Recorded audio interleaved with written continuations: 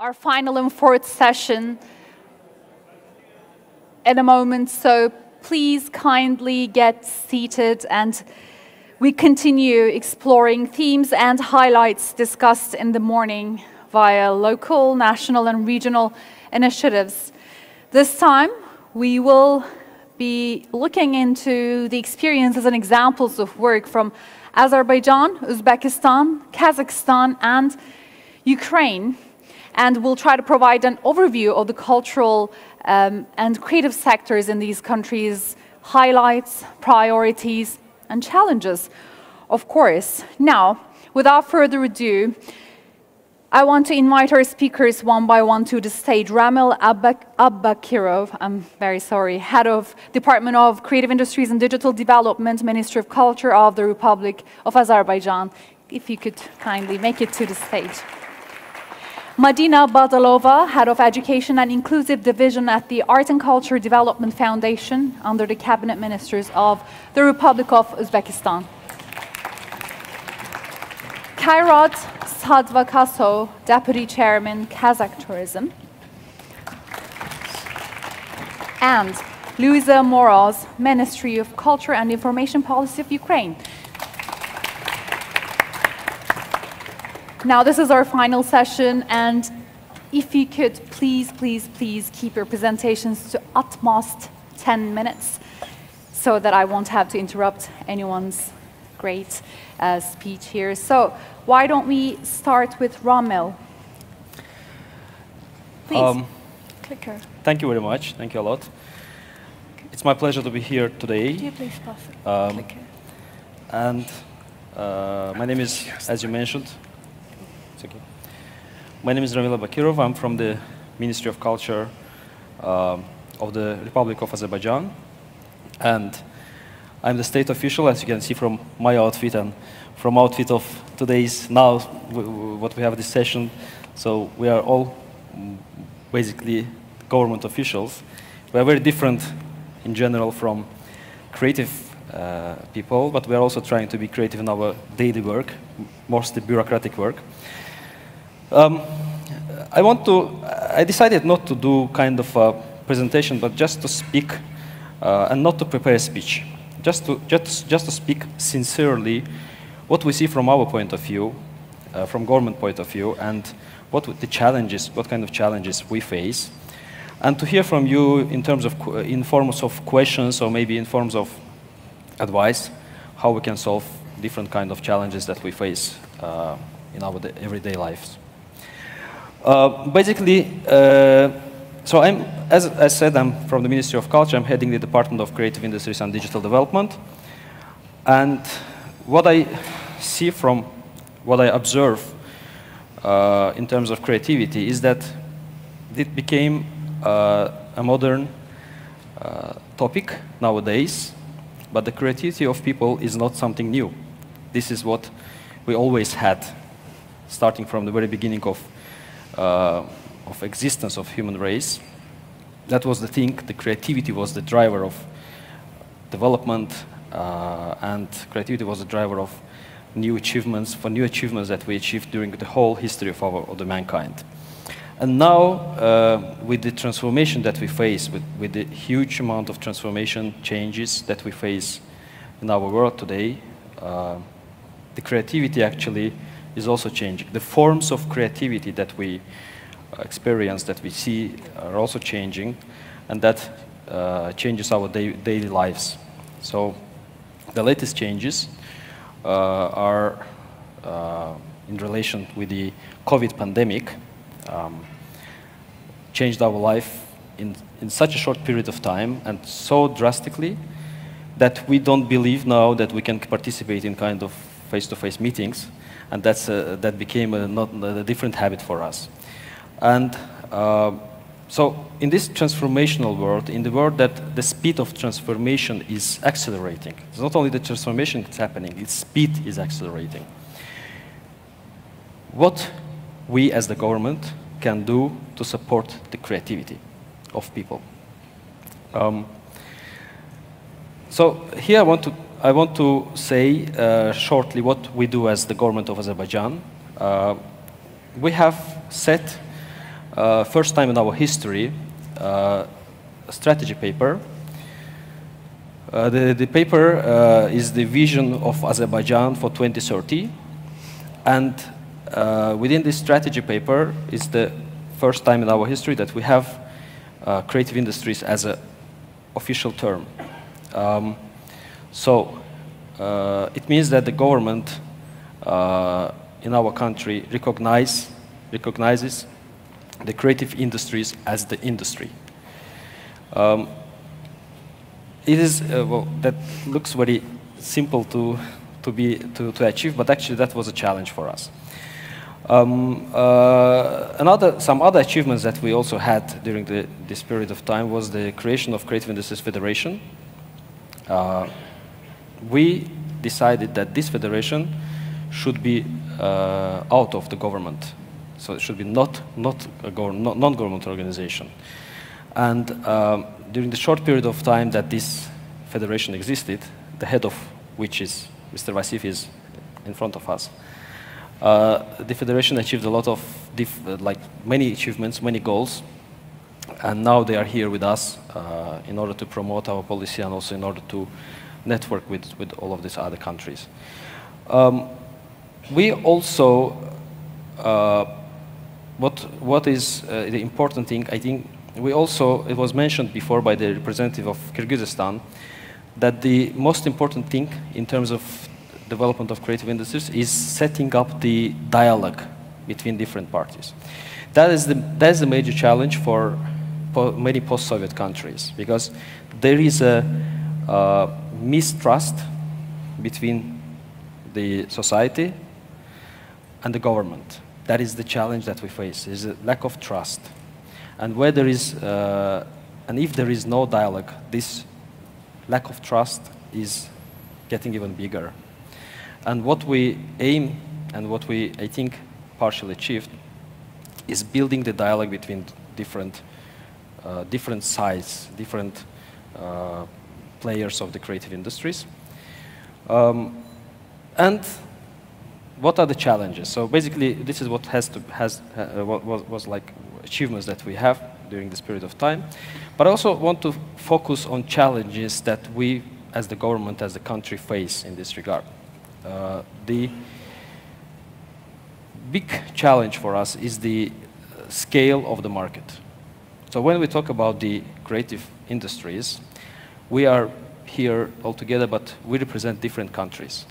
And if, for example, for such a country as Turkey with around 70, 80 million population, our country is only 10 million population. And in order for creative industries to be successful, our creative people should not only create, but also adapt to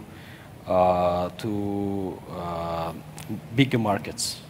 Let's say create in English, or create in Turkish, or in other languages. That is a major challenge for small countries as Azerbaijan. And some other challenges also we have with statistics.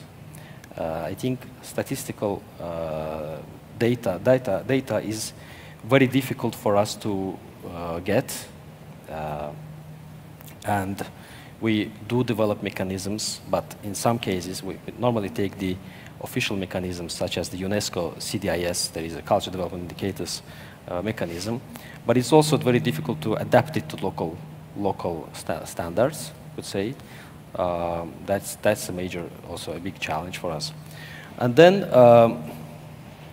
also I think it's important to also pinpoint this kind of challenges, like which are maybe not popular to speak about. One of them is, for example, the standard of living of people. Like in order for people to understand that creativity, their creativity, can be beneficial from economic point of view, they need to first solve, in many cases, solve the basic problems that they have, like some simple problems of daily living, And in many cases, also in Azerbaijan, we had this kind of problem coming from 1990s. We had a huge amount of refugees. And for them, in order to think about creativity, the first thing they have to do is think about life, you know, to solve the basic needs of the life, to know where to live, at least. So that's a very, very basic question. I think in some other countries, as for example, nowadays we see it in Ukraine. So that's very important question, and that's a very big challenge for the country, for the government, to push people to the creativity, but also knowing that in some cases they have a very difficult life. And also I think in many, mostly for Soviet countries, we have the kind of problem which is a business approach to creativity.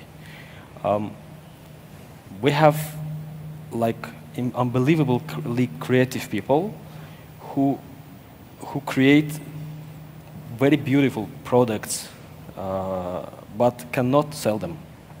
You know, that's a huge thing, because where it comes from? It comes from mostly from Soviet period of time, when the creativity was also stately owned, and then people are now like thinking about not getting, let's say, international audience, but they are thinking about getting the medal of people, artists from the government. You know, that's a very, very big question. Mr. Abbakirov, I don't want to interrupt you, but I just want to remind you that you're at 9 minutes, so you just have a minute left. Thank you. All right, thank you. Basically, this is what I wanted to say, and I will be happy to participate in discussions. But I think that in general, in facing the problems of the creativity, we have to ask these very difficult questions and ask them from all the sides of this dialogue. Thank you. Thank you so much. Thank you. I really appreciate it. Thank you. Madina Badalova, could you please talk us through your experience in Uzbekistan? Thank you very much. Yes. Well, I represent here the Arts and Culture Development Foundation under the Cabinet of Ministers of the Republic of Uzbekistan. Thank you all for having us here, and to the organizers of this important event. First of all, I would like to present the Arts and Culture Development Foundation, which is okay. We are quite a new entity. We've been launched in 2017 by the initiative of the President of the Republic of Uzbekistan. So as my colleague said, we are the state institution, but we also have some philanthropy funding apart from the government and budgetary funding. Our mission has been formed throughout the last 5 years, depending on the needs of the country. There are sometimes questions like, what is the Ministry of Culture and what is the Arts and Culture Development Foundation, because you kind of like do the same thing. We do a bit of a different thing. So, So the Arts and Culture Development Foundation was launched with the main mission of carrying on the diplomatic relations. Apart from domestic projects, we have a wide range of international projects. So starting 2017, we've launched big projects in the field of architecture. So these include the first Center of Contemporary Arts in Uzbekistan, the State's Art Museum, the architect of which is Tadeo Ando, the famous architect. Also French Cultural Center, artist residencies in the old neighborhoods of Tashkent, and several other architectural projects. So abroad, we've been carrying on a bunch of big exhibitions. One of them is the first launch of the National Pavilion of Uzbekistan at Venice Biennial in 2021. So this year we launched our second one, and the next ones are upcoming. So the foundation is commissioning the National Pavilion. Also, just a few days ago, we've opened 2 big exhibitions, one at the Louvre Museum and the other one is in the Institut de Montarab in Paris. Also, we work a lot with the domestic projects, and throughout these years we kind of became the center for supporting and developing new talent, new knowledge and employment opportunities for young artists and in the field of cultural sector as a whole. We have created a first of its kind laboratory for young students and young emerging artists. So the laboratory operates under the Center for Contemporary Arts. We provide different opportunities for emerging artists. It's lectures, workshops, participation in different international events. Particularly some of our artists, they participated at the first National Pavilion of Uzbekistan. We do provide them the access to work with very famous curators. So this is kind of the way to support them. And also sometimes we carry on different activities in order to kind of enhance their skills in getting into the international market and understand how they can actually participate at the fairs. So one of the big projects that we are launching soon is the project space for the young artists where they could actually present their works, because we've been working many years and we've been participating at different fairs as an institution just presenting its activities, but starting next year we want to also represent the artists in the international art fairs. One of the projects that we are very proud of is the launch of World Conference on Creative Economy in 2024 in Uzbekistan. That's kind of a big initiative that we've been kind of watching and trying to prepare for many years. As we have lots of different projects internationally, we do see that this is a way of organic development of the creative industry within the country. So as I usually speak to my colleagues, and I understand that there are people who say, oh, there is no creative industries in Uzbekistan. No, there is. It has been developing. It has been existing. It's just no one actually gave the definitive kind of understanding of what it is. So it's, in my understanding as a government institution, it doesn't matter if the government will or will not support this area. It will exist anyways, but what the government can do, we can just kind of push it and make this development happen faster. So we can provide different policy interventions. We can provide the access to kind of business tools. We can ease the procedures for legal and other forms of registration of the businesses. And we see the World Conference on Creative Economy as a kind of a tool for us and a way of creating this roadmap that will allow us to have Uzbekistan on the creative map of the world and tell the world that we have a lot to share, we have a lot of experience in this, and we see ourselves as being able to kind of integrate something culturally important for the world scene, and at the same time gain a lot of experience from our foreign partners who will be also participating in this conference. So nowadays we are working closely with UNCTAD. We are in contact with our Indonesian colleagues in order to understand which direction specifically we want to take for our country, because as most of you probably know, the World Conference is a way of creating this roadmap and affecting this roadmap by integrating the cultural how do you say it?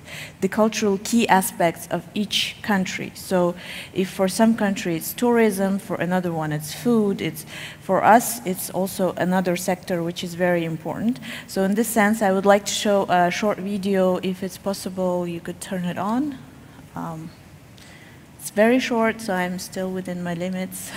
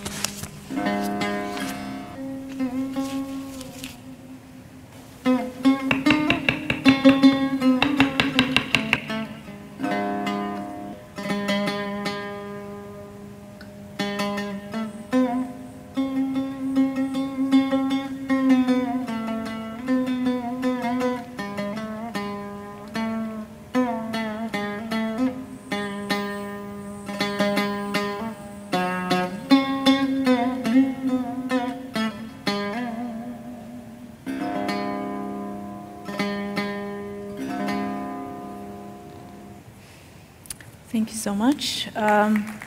What you can see from this video is it kind of represents what we envisioned for the roadmap, for our own roadmap. So we see that there is a lot of crafts, there's a lot of cultural aspects, like traditions that we have, and we see creative industries as a tool of developing these areas. As my colleague told just now, there are so many craftsmen, there are so many people who do something with hands, but they don't know how to accelerate their business skills. So we see this conference as an opportunity to create these practical steps towards that. This is the very short kind of plan that we have for now in order to move on to the main activity that we will have in September 2024, for which I hope that most of you will join. So, of course, it's the identifying the key definition of the creative industries within Uzbekistan and in Central Asia as a whole. Also, create the activities that will help us to have practical development of creative industries, create the community of the friends of creative economy, identify the champions and ambassadors in that field. Also, the field that could culturally represent the creative industries and many others. So what I would really hope for is these kind of initiatives. They will help us, to get more networking, and we would be really open to any suggestions, any partnerships, whoever wants to help us achieve this goal in 2024. And yes, if there are any questions, I'm here for you. So thank you so much. Thank you so much. Thank you. Now, again, if you have questions, you know where to go and how to do it by now. Thank you so much for your presentation. Now I want to turn to Kairat Sadvakassov, Deputy Chairman, Kazakh Tourism. Thanks, Elif. Good afternoon, everybody. Can I have a clicker, please? Yeah. Yes, sure. It is. Yes, there you go. Perfect. Thank you. Thanks, British Council, first of all, for putting together such a great event. Thanks for having me here. Well, based on my attire, I guess you already guessed I'm a government official, just like Ramil mentioned, except for my socks probably, so trying to be creative here. You know what, listening to all of our colleagues here, I realize we're kind of following the same path. We're experiencing the same issues, the same challenges, and similarly with Azerbaijan or with Uzbekistan, there are same aspirations, I guess, we are hoping to achieve.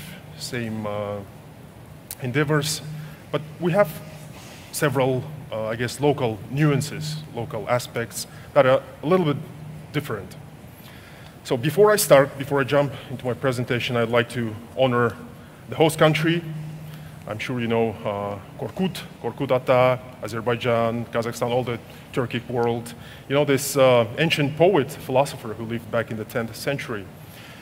So he was struggling the whole of his life trying to crack the secret of immortality. So he gave up at the end and came up to a conclusion that the only thing that will help you to stay immortal is through serving people through arts. So I think this is very crucial in our Turkic cultures and I guess across the world, because it's such a universal language that we all share. And one of the reasons why we tapped into creativity, into creative industries so late comparing to, let's say, Georgia. For instance, we are probably at the stage where Georgia was back in 2017, based on what Elena was sharing with us. But one of the reasons is because I guess we are the closest country out of all of the former USSR countries to Russia, and we had a greater influence comparing to Uzbekistan or Azerbaijan. So we have been preoccupied with actually reviving our own culture, our own languages, religions, and so on, because back in the day, 30 years, 40 years ago, we were quite suppressed in terms of when it came to experiencing our religion, using our language on a daily basis, and so on. So I guess now it's the right time. So it's never too late. So we're here right now embracing creative industries, and here's the state of affairs as of 2020. That's the most recent complete data that I can share with you as of now. Over the past 4 years, 2016 through 2020, creative economy generated $2 billion US, and we're looking at 52 different types of economic activities. Okay? Surprisingly, 18% of all the types of economic activity yield the highest tax receipts, 80%. So the leaders are arts, architecture, and IT. We have around 300,000 people employed, but just like Danyar mentioned, I'm sure there are more people because 80% of the people engaged in the industry are freelancers. A lot of people are kind of in the shadow, in the gray economy. So the total output right now, the input into GDP is around 3%. But once again, we believe it's a little bit more. But the good thing, creative industries, if we look at the gross value add, it is growing much faster than the average across other industries. So one of the interesting facts that out of almost 40,000 different SMEs registered or labeled as creative economies, they are working in Almaty, which is the former capital of Kazakhstan, one of the biggest metropolises of the country.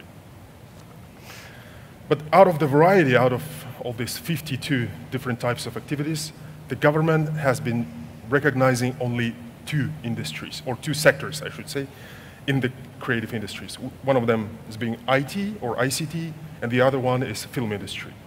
So if you look at the Astana IT hub, which is located in the capital, in a beautiful area, occupying 22,000 square meters, great spaces.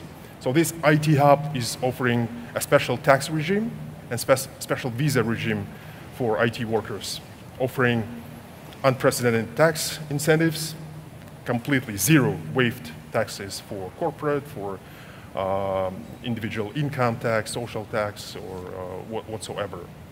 So over the 3 years that they've been existing, the IT hub helped to save $51 million US in taxes for this 800 plus companies working now in Astana, Almaty, or the city of Karaganda, because it's kind of exterritorial arrangement. So you don't have to be present in Astana, but you can register with the hub and keep working in other destinations. The other sector is film industry. So these 2 industries, having said that they've been recognized with the government, they have proper, more or less proper infrastructure. They have a separate law. They have some rebate or tax incentives. So with film industry, it's mostly in Almaty. We have Kazakh Film, a studio which was relocated during World War II back in 1940s, and it's a nice area in the city center, occupying 14.5 hectares area with 2 full-fledged film studios. Then it's Kazakh Cinema, which is essentially a foundation that provides funding for so-called national films, which either somehow depict the history of Kazakhstan or race, patriotism, and so on.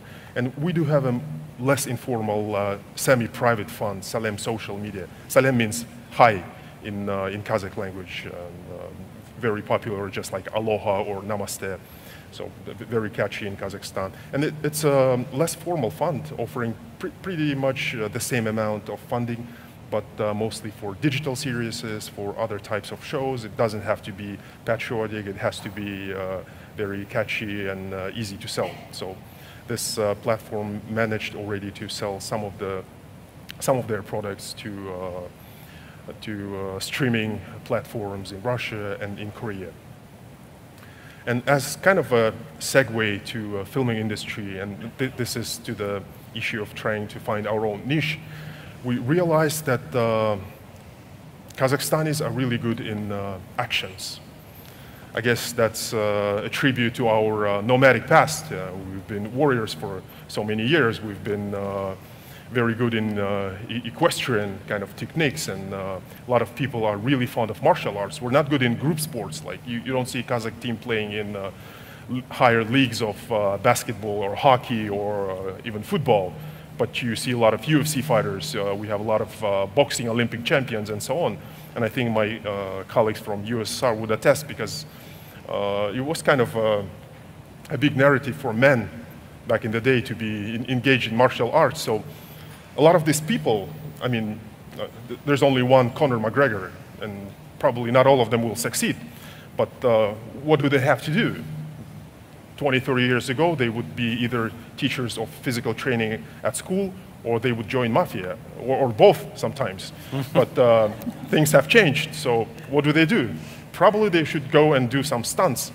So we have these nice examples, Action Studio Kundo and Nomad Stands. So Nomad Stands, they help to set these actions and different scenes for, battle scenes for Mulan movie in 2020, Marco Polo BBC series, 47 Ronin, and other award-winning movies. So we really think it's a niche that we have to follow. Another kind of spin-off from the filming industry. You know, TikTok is such an obsession in the country. It generates, only in Kazakhstan, 64.5 billion views on TikTok. Kazakhstan alone. 36 new videos uploaded only from Kazakhstan on a monthly basis. And that's all from TikTok data. And Kazakhstani people spend 1.5 hours in TikTok daily. That's the official data from TikTok. I mean, it's such an obsession, and we cannot help but embrace this. So you see Ministry of Education officially onboarding TikTok in its educational programs. And what we did, we're working with TikTok Academy, and we're throwing just this month this educational platform. And we engaged movie celebrities from Kazakhstan to actually teach them online via TikTok, and then they would do their homework, post it on TikTok, and based on that, it's kind of a challenge. We will select the winners and then do some real projects and filming with them. Sir, so, I hate to be this person really? And interrupt it's a 9 very minutes already. Interesting okay. presentation, but your time is actually up, so yeah. Okay, so just very briefly, apart from that, we're trying ourselves in digital fashion. We have some people that already partook in New York New York Fashion Week, or placed their characters on the NFT time marketplace. Of course, artisans and handicrafts, they're trapped in cross-sectoral or intersectoral misunderstanding, because when it comes to actually making something with their own hands, it's Ministry of, let's say, light production. And when it comes to selling, it's Ministry of Trade. And when it comes to selling to tourists, it's Ministry of Culture and Sports and Tourism. So we're trying to help them, of course, with different contests and capacity building. And just recently, one of the cities in the south was enlisted to World Craft Citizen 2022. And basically, our vision is to come up with a foundation, just like with Uzbekistan, to help to search for talents, to accelerate them, and get them ready for exports. And of course, when it comes to financing mechanisms, that's one of the issues we were experiencing. We would like to create a state-owned venture capital fund. And speaking of creative hubs, that's one of the challenges of creative industries. We'd like to convert former industrial plants that are no longer intact, or some cultural buildings or convention centers, into creative hubs. This particular building, a pyramid, was designed by Sir Norman Foster from the UK, and it's a convention center. We'd like to convert this into a creative hub too. So our next steps are legal issues. You have to identify what creative industries are. We've been struggling with deputies of parliaments, fighting on what it actually is. Every beaver is an engineer, as you know. So there was a huge dispute whether it's a product of intellectual property or creative activities and so on. So we're into the stage. Next year on, we'll have a foundation, a separate act on creative industries, and that's pretty much it. Thank you so much for your attention. Thank you. Thank you. We're now 2 minutes into your time, I guess, but you have your presentation, Luiza, Moroz, Ministry of Culture and Information Policy of Ukraine. Now the floor is yours. Curious to hear what you have to say.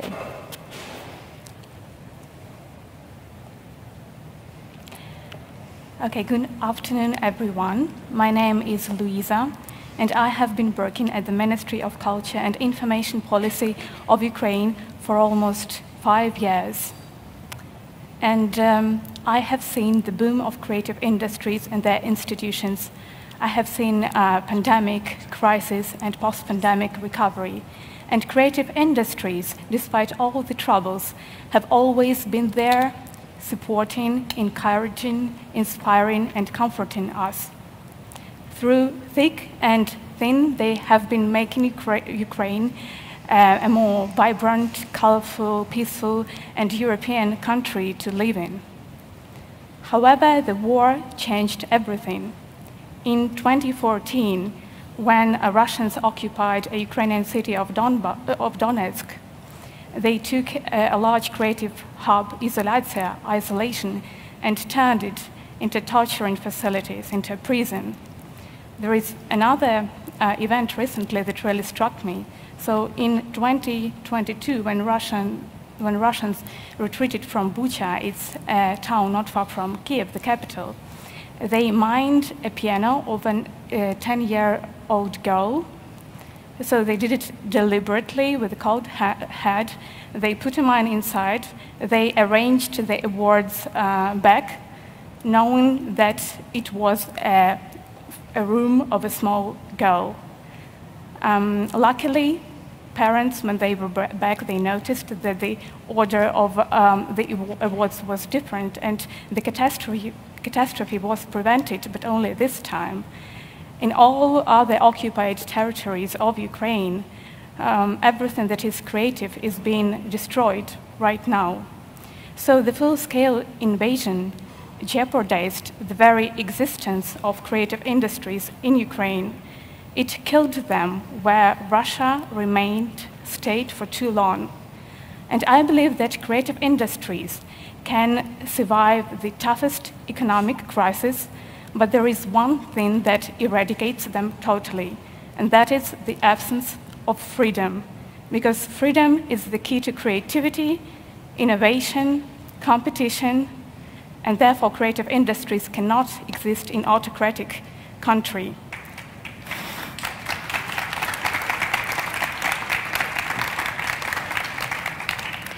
So there is only one way to ensure the future of creative industries in Ukraine, to save the war, to win the war, and to secure Ukraine's freedom. And our creative industries in Ukraine understand it perfectly well, and they have been participating in the national resistance since the first days of the full-scale invasion. First, they are the medium, a very important medium to convey Ukrainian messages and narratives to foreign audiences and share the truth through memes, videos, designs, songs, and other creative content. This military conflict is called a smartphone war because our military success and the assistance provided by our allies largely depends on our information success. So there have been a lot of grassroots, self-organized initiatives that are producing actually this creative content. And for example, our Ministry of Defense uses some of the memes in their official Twitter account to mock Russian soldiers. International campaign Be Brave Like Ukraine, visits of Hollywood stars to Ukraine, and the release of some of the Azovstal prisoners couldn't have been possible without the efforts of our creative professionals. So Ukraine is winning this social media war. We also have an IT army, more than 200,000 common users, common Ukrainians, helping to take down Russian digital infrastructure and financial services. Second, creative industries keep working and exporting even in the darkest hour, even during the blackouts. For example, during the first 8 months of 2022, IT exports has increased by 23% as compared to the same period last year. Also, creative businesses started producing items for our Ukrainian army, such as like uniforms, army boots, and even bulletproof vests. And such projects as Spent with Ukraine and Made with Bravery encourage foreign audience to buy more Ukrainian goods and services, and they also raise funds for our victory. And third, many Ukrainian creative professionals have actually joined the army. And these are our best people, the smartest ones, the most talented ones, the brightest ones. And we lose our best people. Yesterday, for example, Vadim Hlupianets, who was an artist in the National Operetta Theatre of Ukraine, died. He was 26 years old, and he was a creative professional, and he died.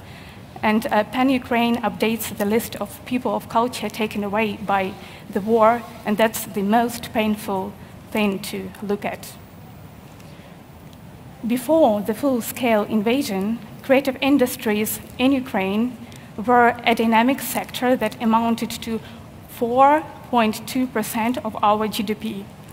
But when invasion started, the total number of taxpayers in creative industries decreased by 60%, and the declared income dropped by 41%. 37% of creative professionals lost their jobs. Revenues that are lost due to the disruption of the value-added chains in creative industries amount to $1 billion monthly. So brain drain, stagflation, and disruption of all the chains, that are the problems, that are the issues that we are facing right now. And at the same time, the state budget was reallocated to support the army. So we were in a situation when we didn't have enough funds to support specifically our creative industries. Of course, there were certain schemes to provide immediate financial assistance to unemployed workers, including in creative sectors, but it was not enough. So close cooperation with development partners is one of the main ideas that underpins Ukraine's recovery plan. And there were two main priorities at the beginning: to preserve employment and to help creative businesses to resume their activity, to keep working and producing creative goods and services. And our international partners helped us by providing grants, immediate financial assistance, scholarships, and direct equipment support, and also study opportunities and residences for Ukrainian creatives abroad. So as you can see, there are many parties to the Ukrainian recovery plan that are already implementing necessary measures. So it's not a purely governmental plan. And the level of cooperation between international donors and the Ukrainian cultural sector is decentralized and really horizontal. But in the long term, the trajectory, the Ukrainian recovery trajectory, needs to be focused on economic liberalization. But currently, as you can see, the Ukraine's recovery plan is also very dynamic. So currently there is a debate and discussion on how exactly this economic liberalization should look like in terms of tax policies, labor policies, monetary policies. And these policies should take into account Ukraine's future accession to the European Union and the increased governmental spending during and after the war. However, whatever the liberalization path of Ukraine looks like, the working group identified main pillars to help Ukrainian creative industries to recover and grow. So these are pillars like leverages to which we can apply our resources and amplify the effect. And one of the first pillars, very important one, is education, because we are losing our people and there is brain drain, but also our creative professionals accessed new markets when the war started, so it requires new competencies. And education is crucial in this process. So we've been thinking about schemes for establishing closer ties between universities and creative businesses. about boosting the entrepreneurial skills of Ukrainian creative professionals, about the development of policy-making skills in creative industries, and the British Council was really supported in this regard. And in the long term, we are also thinking about launching a creative backpack program, which would allocate state funding for the trips of school students to different parts of Ukraine, where they can get acquainted with contemporary creative professions and practices. So the second very important pillar is the capacity building of our institutions. And by institutions, I don't necessarily mean like formal and official institutions. The war has shown that the cultural landscape of Ukraine is very diverse. We have a lot of NGOs, creative hubs, emergency schemes, local and regional agencies, and they're really close to the markets. They know their markets, and they can help them without, with less bureaucratic burden. And they have shown amazing resilience under present circumstances. And this resilience should be strengthened, and their capacity should be enhanced during and after the war. So we are talking about project management, financial management, grant management, government relations, digitalization, cross-sectoral cooperations with these institutions to build their capacity, improve their capacity. But also it's important to,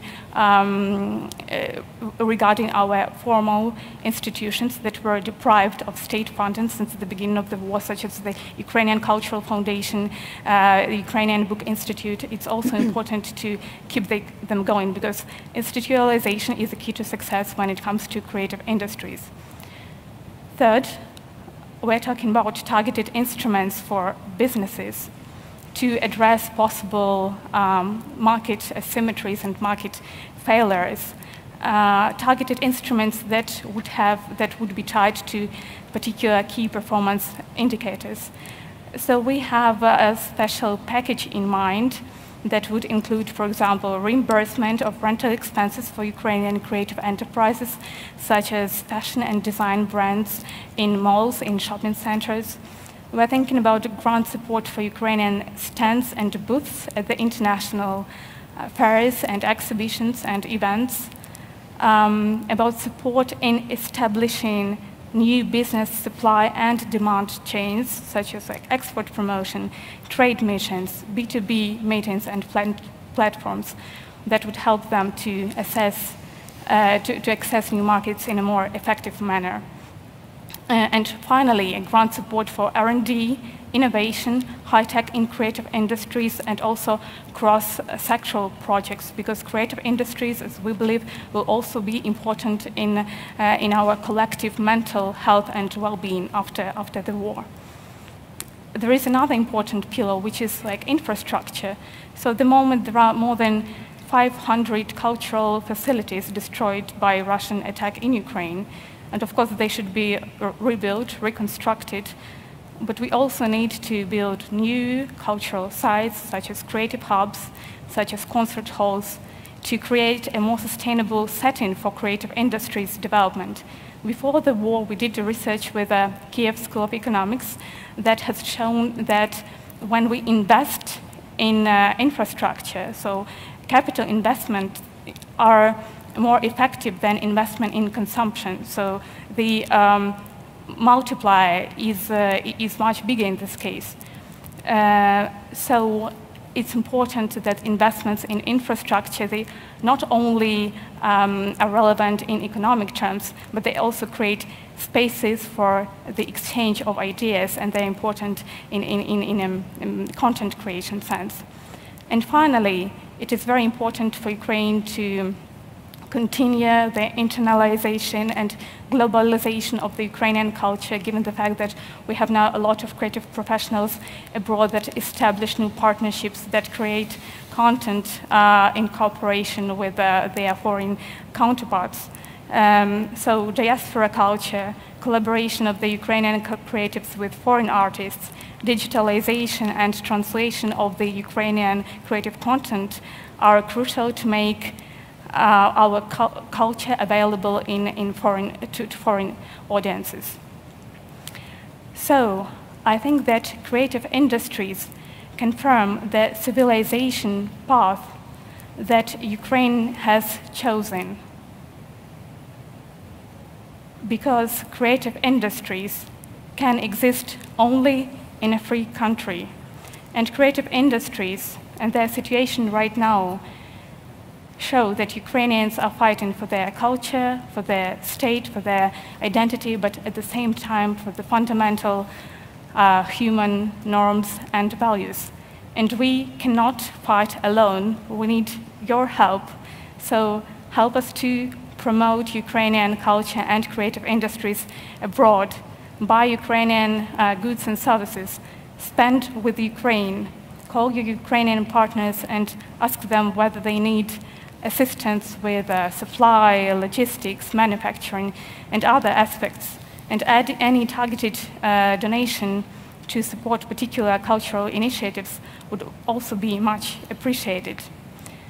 So today, and tonight specifically, it's high time for policymakers in culture and in economy all over the world to show commitment to the true meaning of creative industries, namely the measure of freedom and democracy. Thank you. Героям слава!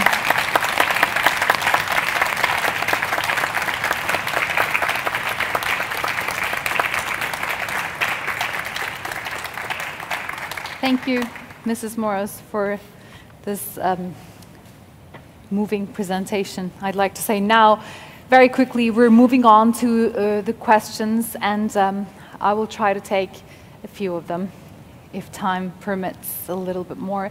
The question that is the most popular is to you, Madina. How do you select artists in Uzbekistan whom you support? Are your programs widely advertised and accessible to all who qualify? Specifically for the artists, as I mentioned, we did launch this laboratory for the young artists 2 years ago. So the laboratory under the Center for Contemporary Arts, it's been working for 2 years now. Each year the curatorial team of the laboratory changes, so that we try to, it's usually a group of 20 different artists, from 20 to 25. And what we do not require from them is to have a specific artistic education or a specific academic background in the fields of arts. These are the people who have the passion to grow, they have the passion to learn, they have ambitions. So we've been promoting them within different kind of projects that we've held. We do work with the artists from Uzbekistan. Specifically, we've done, in 2019, we launched the first exhibition in a pilot mode in the Center for Contemporary Arts of Sadat Ismailova, who is very well known abroad. We also work with local artists. We very recently made a kind of domestic but very nice initiative with the young artists in the 139 documentary related to the ecology problems. So we do work a lot with young artists, and it doesn't really depend on whether they are with a name, whether they are well known or not, because we envision ourselves as the kind of, we have the mission to support the artists who are emerging, not specifically with a big name and not specifically with the academic background, because they need that support. Mm-hmm. And being a foundation, not only a government institution, but also as a foundation that we are not specifically as the Ministry of Culture, we have kind of more capacity and more opportunities to, for example, if the Ministry of Culture cannot participate at the fair, we can. So we can promote the young artists, we can provide them with our contacts, so we can anyhow, help them and support them domestically and abroad as well. Thank you. Another question that is becoming very popular is to Luiza. How can we, as your fellow neighbor policymakers, support Ukraine in your recovery trajectory for the creative industries, coming from Emre Erbirer. Okay, if you want to have a specific and direct project, you can contact me, because we have a lot of projects and initiatives currently going on. But I'd say that from your place and position nowadays, it would be really great if you could keep promoting Ukrainian culture, Ukrainian creative industries abroad, establishing partnerships with your Ukrainian counterparts, because that shows Ukraine in the world, not just as a victim that suffered from the war, but as a very unique culture with its original creative industries. And that's the message that we want to convey to the world. And of course, you can always donate to United 24. That's our national fundraising platform. And later, these funds are distributed to the most urgent needs, including in cultural sphere. But again, there are a lot of opportunities from spreading the Ukrainian content directly and immediately to more elaborated options, communicating with your partners. If you have some specific projects in mind, we are open to discuss it. Thank you. Thank you for that. And I think I will be getting one last question, or almost two. One last question, let's say. So how can Central Asian governments work together to accelerate progress, given lots of challenges are the same? Why don't I direct this question to you? Thank you. If we look even to prehistoric times, it always took a third party or a third country to have Central Asian states work together. Back in the Silk Road times, it was China and Iran. So we were kind of an intermediary on this ancient trade route. Later on, it was, as you all know, Russia that put us together in the Soviet Union, so we were working together, because before or in between, we're always fighting.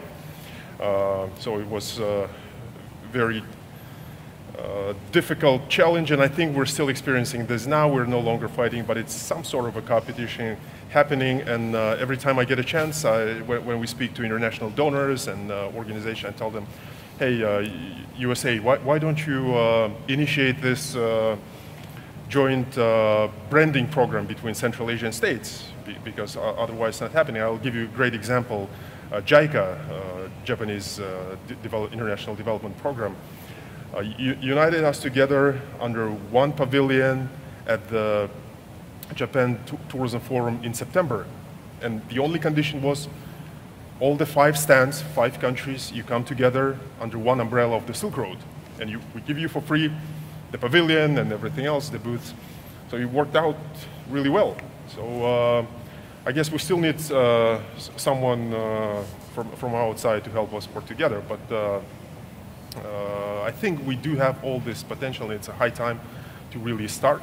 And we work with Uzbekistan on numerous tourism-related initiatives, such as Silk Road Transborder Tour. We finally worked with Kyrgyzstan on a hiking tour connecting Big Almaty Lake and Istikur Lake, which is a 3-4 days tour across beautiful gorges of Tian Shan Mountains. And I guess the first creative industries project that should unite us will be the World Crafts Creative Industries Forum in 2024.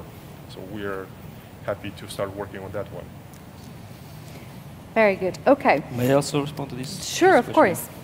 Azerbaijan is not a Central Asian state, but I think it's important to note that we are actually witnessing a very different period of time when there is a new normal which is being actually designed in our region in general. And all these things that are happening in the wider region are interconnected. What is happening in Ukraine, what is going on in our states. I think that we are going to find ourselves in some years in a position where we have to rely on ourselves and join our forces to actually develop in many terms, and also in creative industries. I think what we have to do in terms of regional development, we have to find out and design new platforms that unite our countries. And countries that are here, I think we have to work out and also cooperate on different levels. I think from political point of view, there is a strong willingness to cooperate, and also we have to take the businesses and also take people-to-people contacts out of this political will, and bring new platforms, new chances for our industries and also creative industries to cooperate. And in this regard, I'm personally also would like to thank the British Council, which is learning with us and which is making us learn, and which is, I think, learning together with us and supporting all of our countries in this endeavor, which is very important. And I think that we are in the right track. Thank you. Thank you. I guess that is a good note to end it with. And the conversation, I believe, is coming in full circle, because I am reminded, and I believe we're all reminded of, once again, about the nature of the creative industries here. Many challenges of these countries are the same. However, of course, there are context-specific issues as well that you have to come up with your own solutions.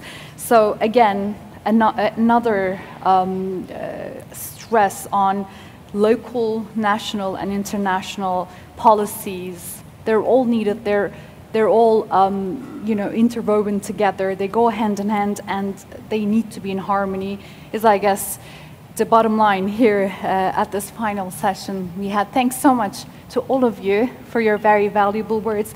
As I perhaps have you back on your seats, and we get ready for the keynote session, because we're finishing off today very soon.